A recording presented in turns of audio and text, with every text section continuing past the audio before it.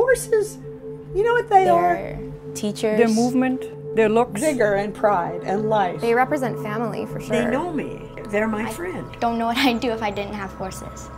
I just feel so free when I'm sitting on the back of one. Horses were always more as a tool. As saddle makers, when we get together, we talk about, well, I don't know how you could build a saddle if you don't ride. There's a lot of women that do ranch work, cowboy work. Here in the West, it isn't really so much a women's lib thing.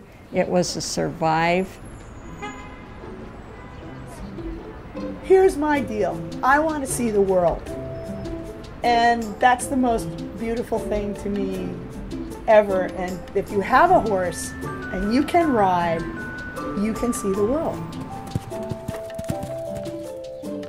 Women want to feel accepted and loved and appreciated, and they want to feel beautiful. Every woman. I don't care who you are. Most makeup is dirt kind of horse girls like me, and perfume is sweat. Do not like boys. Even the teenagers that rode at my barn. All of us. All of us. At this stage in my life, I'm still able to lift a 25-pound saddle. So, if I hadn't had both hips replaced, I could walk over there. Well, I have my golf cart. I grew up in I don't want to say ghetto, but inner city.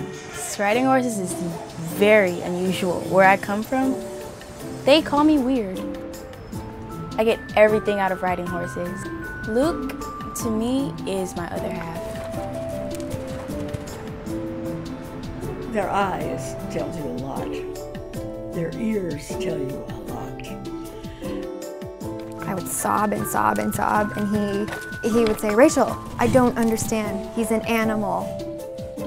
The boy that I marry will have to love horses, or else I just won't marry him.